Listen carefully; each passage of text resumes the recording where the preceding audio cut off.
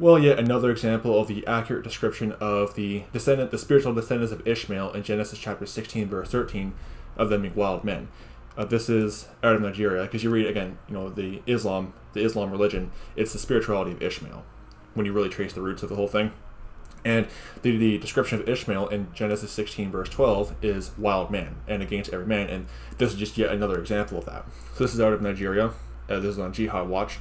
It says Muslims murder 3 Christians, torch 6 houses, loot and burn 5 Christian-owned shops.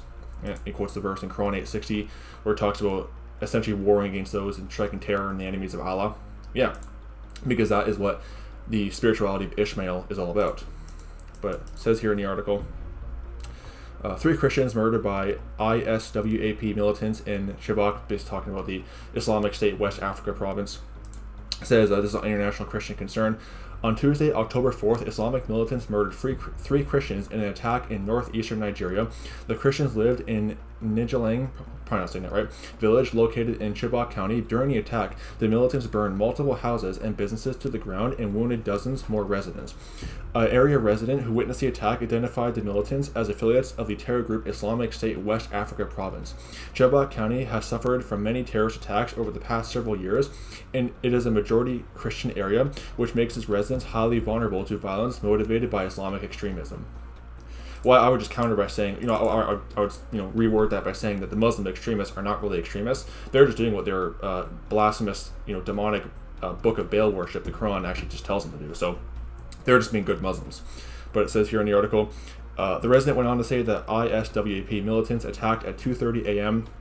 and were armed with high-power weapons. They surrounded the village and shot at the Christians who tried to flee. According to the resident, the ISWAP terrorists also set fire to 6 houses, looted 5 shops belonging to Christians in the village, and afterward burned down the shops. As International Christian Concern reported earlier this year, the Nigerian government continues to deny any religious motivation behind these attacks. However, evidence repeatedly shows that Islamic extremist group Boko Haram and Islamic State West Africa Province are seeking to impose Sharia law, basically Muslim religious law, throughout the entirety of Nigeria.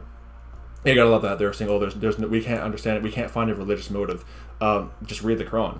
Read their Hadith where it talks about, I've been made victorious through terrorism. You see, this stuff is all throughout the Islamic holy text. In fact, it's actually often the non-Muslims who are in more denial than the Muslims are, because you have Muslims who would say, well, we don't believe that way, but it's often the non-Muslims who are kind of in self-denial for the Muslims. Kind of ironic, but right here, another proof of the Genesis 16 verse 12 account of Ishmael being wild men. And Islam is the religion of wild men, because it's the spirituality of Ishmael. Plain and simple. So just more proof of that. Islam is a false religion. Islam is clearly of the devil. Islam is murderous and bloodthirsty, and stuff like this is more proof of that. So anyway, don't be deceived. May the grace of our Lord Jesus Christ be with all the brethren. Goodbye.